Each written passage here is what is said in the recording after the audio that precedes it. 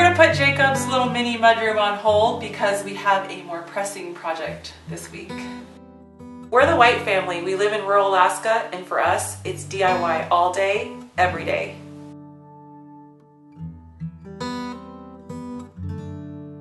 So last year, Jacob and I and a lot of volunteers in our community came together and we built a warm-up building for our outdoor ice rink that's open to the public.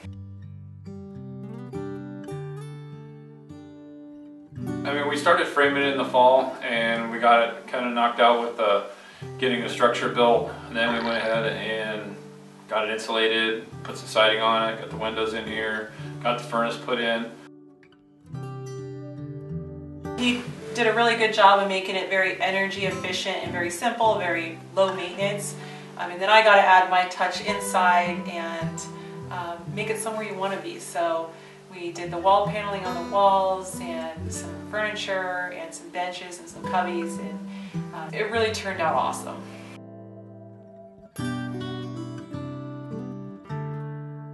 So the goal of the warm-up shack was to make it easy to use the rink. So whether you're skating or your kids are skating, there's a warm, comfortable, inviting place that you can come in and lace up your skates and go skating, or you can stay inside and have a cup of coffee and watch your kids skating. So just really a building that could support ice skating. We have this really nice outdoor rink that's open to the public and it's well maintained, but it just wasn't being used because we didn't have the facility to support it. People were basically coming to the rink in their gear and then putting their skates on in the car and then crawling to the rink. So it was very difficult to use before we built the warm-up shack. So it took us a little bit longer to build this because it's a public building and it had to be engineered and it had to pass codes and it had to be inspected by fire marshals, and it just had to be built to a different standard than if we were building just for ourselves. So we didn't actually get it done and open for public use until the end of the ice skating season last year. So fast forward to now. Yeah, here we are now. We are middle of November, and obviously Zamboni's out there. Now this place is getting really used a lot, and we're super excited about that. Our hockey program is thriving, it's growing, and it's really fun to see kids down here skating and their parents enjoying a cup of coffee watching them, or even them out there skating. So super positive seeing this building in full swing. There is one more thing that we need to do on this skate shack, and that is we need to make it accessible to all. One thing we didn't do last year with the skate shack is we didn't finish putting on access for this back door. Just getting started, we're putting in an accessibility ramp here, and then we're going to put another set of stairs up front, put handrails down on either side, and that way you can access this building from both ends now. So the access ramp that we're going to go ahead and build out here, I've never built one before, but obviously it's not something that we can't handle in building. So we went online, we figured out all the guidelines that we need to follow to make sure that the ramp is going to be actually something that is to code. We put together a plan, me and Anna, and then just implemented it. So first thing I'm going to do is lay out my beams that I'm going to make up and add them to the existing deck. One thing I had to do was I couldn't find beams long enough for a ramp that's 26 feet long. So I wound up having to laminate some 2x6s together and glue them, and now those are the actual beams that support the ramp.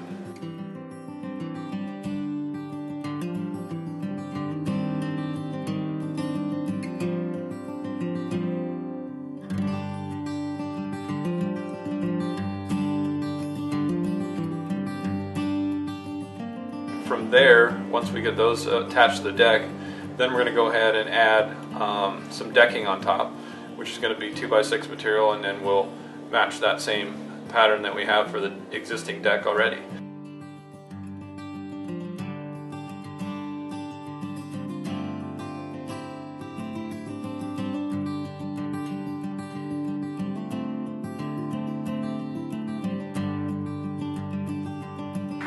So I got the ramp done, and now I'm going to start working on getting these stairs put in that are right next to the access ramp.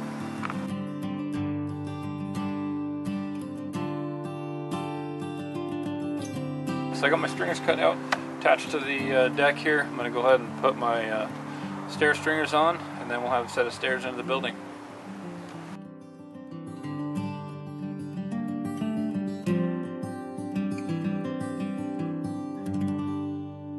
So I started this morning getting this ramp knocked out, and obviously it's getting pretty dark. Get these handrails put on, and I got to get home and get the kids because they have practice here at about an hour, and got to get back down here and use the facility.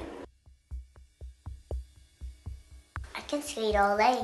I can even do top shelf with Lincoln. I need to practice that.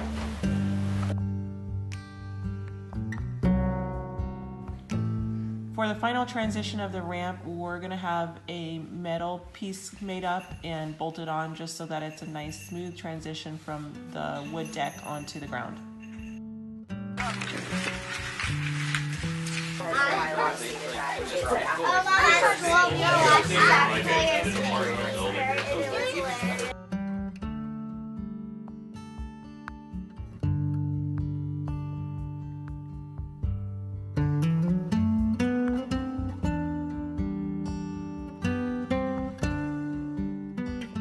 We have some lumber left over from the ramp build, so we're thinking we're going to make a stick rack with some of the scraps. So we're going to get it cut out and see if we can get it put together. So, Just starting to put this thing together.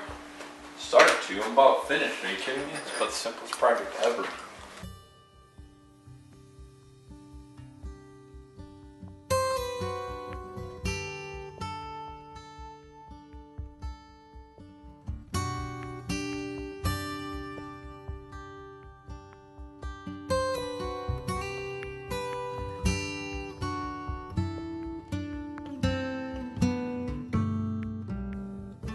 There you go, the 15-minute hockey stick holder. Had a bunch of scraps left over from building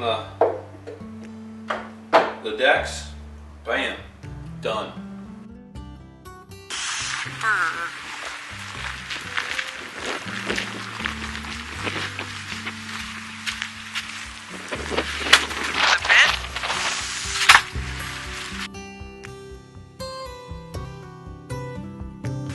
Now the kids got a place they can put them. Look at that. Wow, who designed that? Going into the worm shack.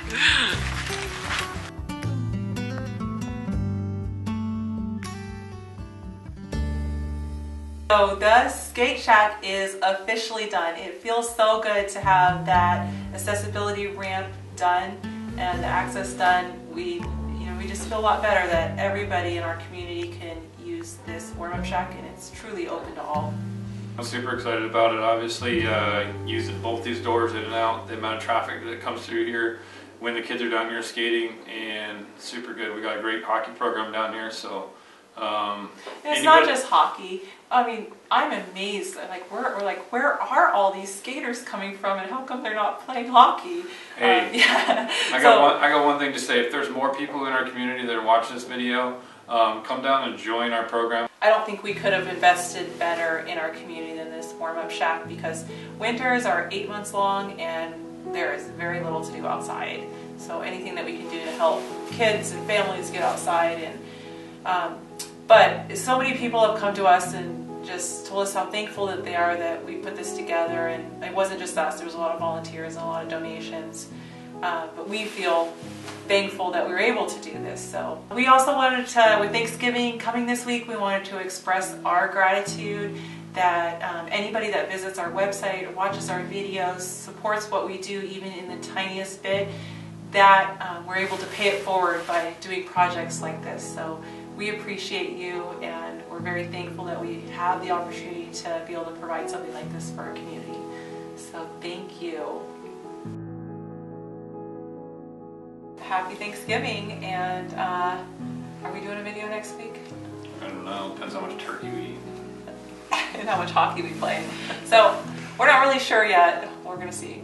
So we're hoping to get back to his mudroom, but Yeah, I still got a lot of stuff on the floor, but hey, one day.